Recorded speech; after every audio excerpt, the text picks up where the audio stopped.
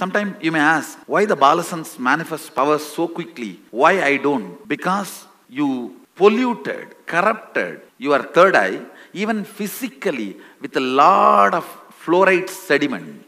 The fluoride, when the fluoride settles, even if I infuse energy, it takes 2-3 days for that layers of settlement to peel off and get cleansed.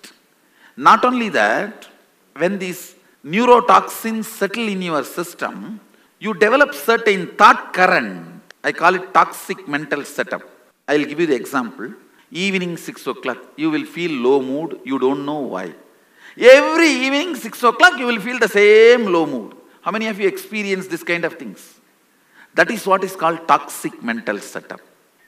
So, by awakening the Kundalini Shakti, pumping it into your third eye, I am breaking the toxic mental setup and toxins.